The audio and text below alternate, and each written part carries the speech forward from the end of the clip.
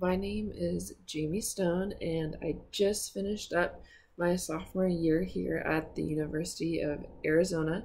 I just finished my first semester in Eller, where I'm majoring in accounting.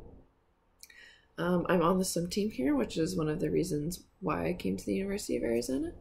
I'm originally from Portland, Oregon, and one of the reasons why I'm taking this class is because I needed to satisfy another 160 gen ed, and I just thought it'd be really interesting. I'm really into animals and the environment, and it's just something that I would like to become more knowledgeable about.